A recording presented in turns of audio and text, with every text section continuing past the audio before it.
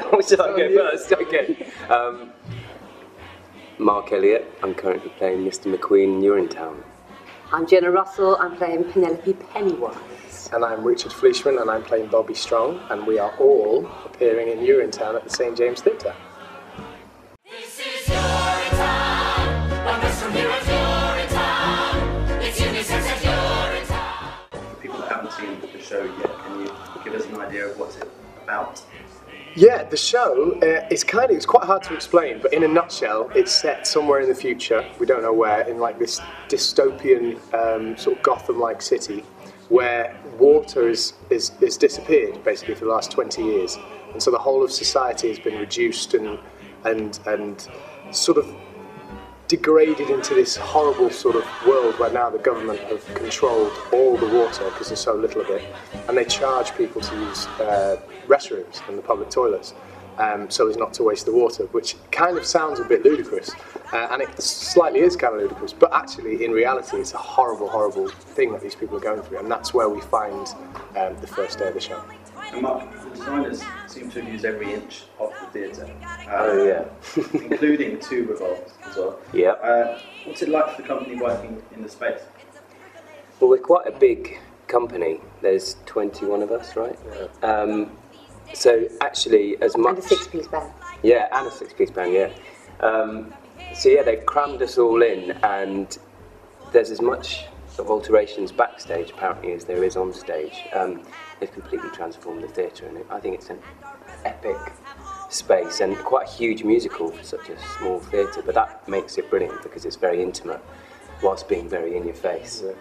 And the ensemble kind of changes between both sides of the story, so going between the Urinetown company and to Bobby's gang almost. Yeah, yeah. Is it manic backstage? Oh yeah. The changes are, I mean, I don't know how some of the changes are done.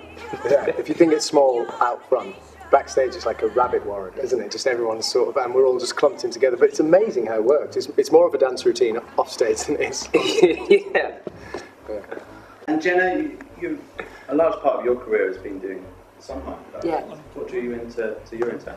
Well, again, I've looked at the things I've done recently. I've thought if there was an indie movie equivalent of musicals, I seem to have thrown myself into that area, and this really is a very indie musical, isn't it? It's off the wall. It's interesting. So there's lots of parallels actually with Sondheim. It's you can't just learn it and kind of stand there and look pretty and get on with it. It requires an awful lot of every actor in the show. We're all really pushed hard, using our abilities as much as we can, and no, I'm loving it. I'm loving it for that, because again, the relationship, like you said, when you break down the fourth wall, because there's quite a lot of that going on. There's a lot of audience play, I guess, and that's every night changes. So you lose some things, you gain other things always.